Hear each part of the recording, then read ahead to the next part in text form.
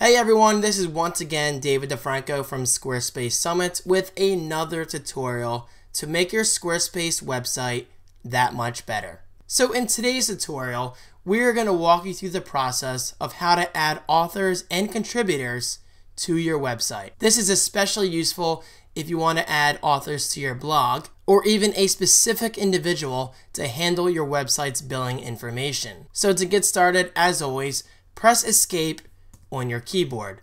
This is the easiest and most convenient way of accessing Squarespace's Content Manager view. The next thing you want to do is go into your Settings view, which is located right here on the left sidebar. It kind of looks like a gear icon. Click that.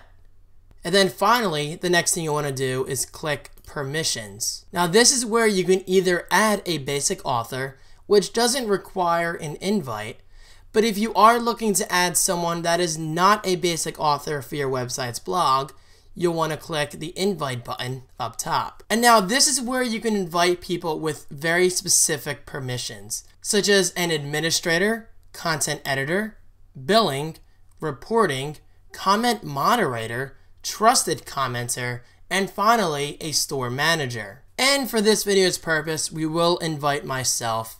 So put in the person's name, David DeFranco, and their email address. We'll just do defrancomedia@gmail.com. And just for fun, I'll make myself the store manager.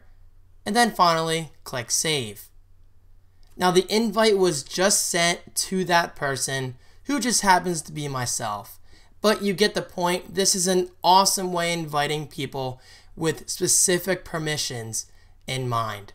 And it's especially useful if you're building websites for a client and you just want to invite one person to handle the billing info, but at the same time keep the entire website accessible behind the scenes only by yourself. So just like many other features on Squarespace, the possibilities are pretty much endless, and honestly, it really just comes down to what you put into it. So as you can see, adding a basic author and contributors is incredibly easy on Squarespace.